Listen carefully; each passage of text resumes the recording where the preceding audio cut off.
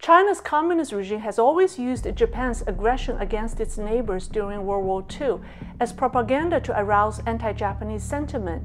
In recent years, this propaganda machine has cranked up its volume, and anti-Japanese narratives are in. Attacking celebrities for their pro-Japan posts on social media are popular acts of nationalism in China. As the world mourns the loss of Shinzo Abe and praises the former Japanese leader for his visionary leadership in geopolitics and his effort in increasing Japan's international presence, they are appalled by some Chinese citizens' unconscionable celebration of Abe's tragic death. What do Chinese really think of Abe? Let's look at Sino-Japan relations from a different perspective. Hello, welcome to Lei's Real Talk. I'm Lei. So, in the aftermath of Abe's tragic death, the Chinese have displayed troubling divisive responses. Brainwashed nationalists celebrated his assassination. Greedy merchants turned Abe's death into a marketing opportunity. Conscionable Chinese spoke out against their conducts. And some brave ones are asking the impossible question, when will China see a leader who is respected around the world like Shinzo Abe? Like the rest of the world, Chinese people love Japanese food, technology, products, and even their sense of style. Yet there is an important aspect of Sino-Japan relations that people don't talk about. That is, Japan has generously contributed to China's economic growth over the past 40 years. In 1972, China and Japan normalized diplomatic relations, and in 1978, the two countries signed the Treaty of Friendship and Peace. In the following year, during a visit to China, Japanese Prime Minister Masayuki Ohara announced that Japan would provide official development assistance, or ODA, to China, making Japan the first country before Germany, France, and the United Kingdom to provide assistance to China. Of the 24 countries that have provided economic aid to China, Japan was not only the first, but it was also the country that provided the most, accounting for more than 60% of the total aid received by China, according to a Chinese media report published in 2013 on Hexun.com. Some Chinese say that Japan's financial aid was a form of reparation for the Sino-Japan War in the 1930s and 1940s. Regardless if that's true, the Japanese aid played a crucial role in China's economic growth. According to the Hexun report, for 20 years, Japanese ODA loans accounted for 20% of China's annual national construction capital budget, the highest year being over 40%. By the end of 2007, the Japanese government had provided a total of $47.4 billion in aid to China. The amount exceeded the aid that China received from the Asian Development Bank or the World Bank, according to the Chinese report. When the aid first started in the 1980s, the focus was on large-scale infrastructure, such as harbors, railroads, and power stations. For example, the Beijing Capital International Airport and Shanghai Pudong International Airport were financed by Japanese government loans. In the 1990s, the emphasis shifted to water and sewage systems in major cities, gas supplies, and measures to reduce poverty. On the Yangtze River alone, 5 bridges were built by Japan's assistance programs. About 4,600 kilometers of the total 13,000 kilometers of China's electric railroads were developed with Japanese loans, and 12% or 60 of the 470 large berths in Chinese ports were built with Japanese funds. Since 1980, Japan has also provided assistance to China in the form of non-reimbursable aid in healthcare and education, and supported projects such as the China-Japan Friendship Hospital. In 1988, on the 10th anniversary of the Treaty of Friendship and Peace between China and Japan, then Prime Minister Takeshita visited China and pledged $100 million for a Japan-China Friendship Environmental Protection Center, which became operational in May 1996.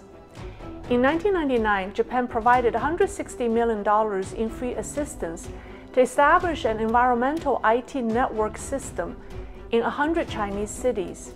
In October 2001, Japan established the China Economic Cooperation Program and shifted focus from infrastructure to environmental protection, social development, human resources training, technology transfer, and so on.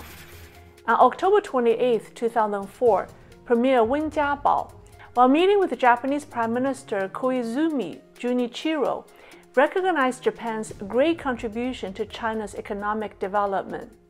During the 1990s, however, the Japanese stock market crashed and the economy stumbled for a long time. Yet Japan's ODA to China peaked twice in 1994 and 1999. Benefiting from growing foreign investments and aid programs, the Chinese economy took off. Wen Jiabao's comment was made at the time when the two countries remained economically engaged but were becoming politically distant. This was because in 2001, the Chinese regime objected strongly when Prime Minister Koizumi visited Yasukuni Shrine, a symbol of Japan's militarist past. In 2005, anti-Japanese demonstrations were held in China. However, Japanese ODA to China peaked again that year, reaching a record $1.7 billion. But it began to decline due to growing anti-Chinese sentiment in Japan and also due to China's rapid economic growth. In 2006, Shinzo Abe was elected Prime Minister of Japan for the first time, but his Liberal Democratic Party lost the election in 2007 and he resigned. 5 years later, in 2012, Abe was re-elected as party president and became Prime Minister for the second time. By then, China's GDP had already surpassed that of Japan to become the world's second largest economy after the United States. Opposition in Japan to giving ODA to China grew stronger. In 2012, Japan's government nationalized the Senkaku Islands, leading to more anti-Japanese demonstrations in China. In 2018, on the 40th anniversary of the Treaty of Friendship and Peace, Shinzo Abe visited China, making it the first official prime ministerial visit since 2011. He hoped that the Chinese leader would reciprocate a visit, but Xi Jinping has not. In that same year, 2018, Shinzo Abe ended the ODA program after 40 years. Japan saw no need to provide assistance because China was already a major world economic power. Regardless of the politics, people of China and Japan are connected. Many Chinese may be voiceless, but they are not fooled by the anti-Japan propaganda. A handwritten thank you note that Abe wrote to the hotel cleaning staff after he attended the G20 summit in Hangzhou in 2016 is widely circulating on Chinese social media. The Chinese admire his civility.